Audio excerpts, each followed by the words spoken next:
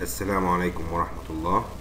This is lesson number 1 in our free online course Microsoft Excel for Planning Engineers. In this lesson we're going to talk about the menus and the tabs in the Excel 2010. Just we'll go through the important menu and tabs here. In our Excel 2010 you have the tab menu home. You can find here the paste, cut, copy and format. Paste, of course, if you want to paste something, and cut and copy from source to another source. This is very important tab, the home. 90% from what you are going to use is from the home tab.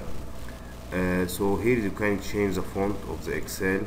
From here you can change the size of the font, make it bold, italic, underline.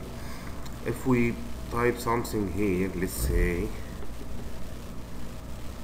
free online course from planning engineer.net.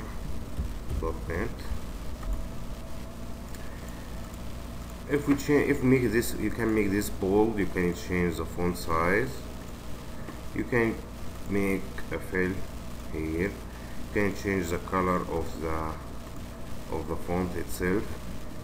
Here you can, if you have a big cell like this, you can whether to make it top aligned or middle aligned or bottom aligned. This is a difference between the three buttons. And here it is aligned to left. If we enlarge this cell, this is aligned to left, this is center aligned, this is right aligned. This is the most important thing in this menu. Of course we have here conditional format, but we'll make a separate lesson for the conditional format. It is very useful tool for planning and reporting. You can make very nice reporting depending on the cell values and so on. And this is auto submission, because you are using it too much, so they put it in the home tab. From here you can insert whether picture or shapes or even charts. This is a chart area. Or you can insert text box like this. You can type whatever you want. This is text box, and you can resize it. This is important as well, because sometimes you want to add a text in a very specific place, so you use this text box. And of course you can change the font and the size and everything, so this is very important for me.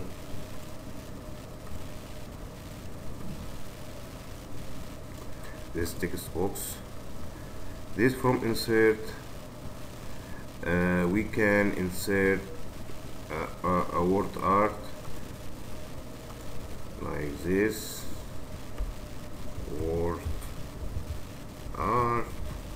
And of course you can change the size from home. You can change the size, you can change the color, and it is the same concept. This is for insert. Another important tab, it is the page layout. From here we can organize our page properties. From page setup we can change the orientation of the paper. We can choose the paper size, A4, A3. We can put some header or footer, like header we can put here our company logo, we can put here whatever. And in the footer I'm always doing this one, like putting the pages number. Let's say this is page number, this is the page number of, and this is the total page numbers. So it depends on how many pages. It will show you page 1 of 1 if you have only one page, and it could show you page 1 of 100 if you have 100 pages. So this is very useful, and you should put this footer in all of your works. This is from the page layout. Formulas, of course, will have a separate lesson for the important formula, how we are going to use each one of them. And from the data, this is very important, the filter. This is, we can create filter from here.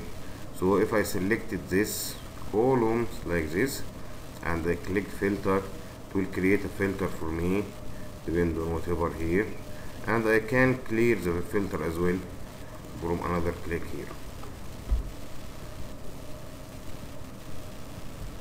And there is a very useful tab, a very useful button in the Excel called APC spelling. Always we are typing, and maybe we are doing some spelling mistakes. So from review, just click APC and it will review all the spelling. Now spelling is complete. Let's say we put another word wrong spelling, and we check the spelling here. It catches this is not in the dictionary, and it gives you some suggestions, so we can choose which is the correct one. If I choose this one, change, it will be changed to good. Or again APC, yes, okay. This is from review, and here from view I'm using this mainly to view page break per view. Page break per view, it will tell you how the page, this paper will be printed. It will be printed in 2 pages. This is the contents of the first page, this is the content of the second page. So I can delete this, so it will be only 1 page. I can here set what to be printed from this page per view, and I'm always keeping this, focusing on this one, because it is very important to see what you will print, because at the end of the day you are going to print this document, so it is important to see what you are going to print. So this is the most important. We're going very fast through the tabs and menus, and of course from view here we have the macros. We'll have a separate lesson for the macros, how to use them, how to record macros, and so on.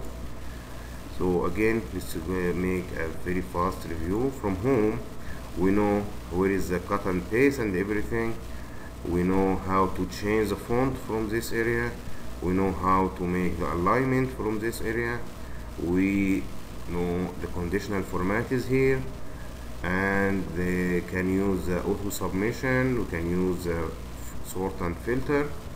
From insert, mainly we are using for charts, for smart art, or even shapes, something like this.